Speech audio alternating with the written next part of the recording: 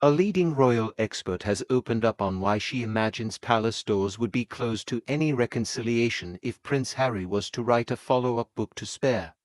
The Duke of Sussex's memoir Spare rocked the royal family with many shocking claims that ranged from stories of fights between himself and Prince William to a plea from King Charles for the brothers to stop arguing. While Harry himself said he had enough material for a second book, royal experts have said they can't imagine he would go through with a similar project, as he would risk having palace doors slammed on any hope of future reconciliation. Royal correspondent Jenny Barnes said, "I can't imagine that Harry would contemplate a follow-up to Spare. He has indicated that he wants to move on. He has said his piece, vented his anger and faced the consequences."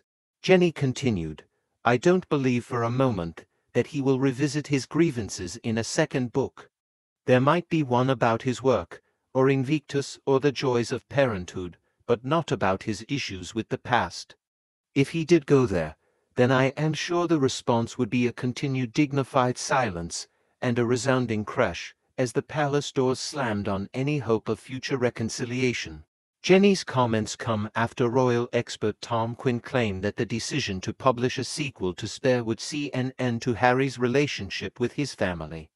The royal author said, "Publication of a new book with yet more revelations about fights and bullying would certainly put an end finally to Harry's relationship with his family, even though there isn't much of that relationship left anyway."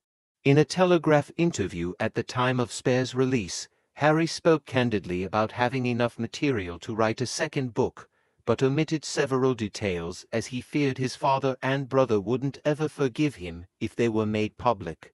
Prince Harry said in the interview, "The first draft was different. It was 800 pages, and now it's down to 400 pages.